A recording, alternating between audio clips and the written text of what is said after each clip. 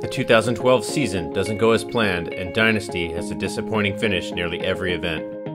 So this season we picked up Kyle Spica, Brandon Short, and we just picked up Tyler Harmon as kind of a late addition. It's always been a dream of mine since I was like 11 years old to play for this team. They're already so experienced that I think they're going to be able to hold their own right off the bat. Every time we step on the field, there's a team that's trying to beat the shit out of us. And we got to take that personally, and we got to come out, and we got to come out swinging. You can't make the assumption because you're up that you're just going to win the game. The game ends at 7. Grit! That's the word for this year. Let's go! Fucking grit! And that's right now. Let's go! DYNASA!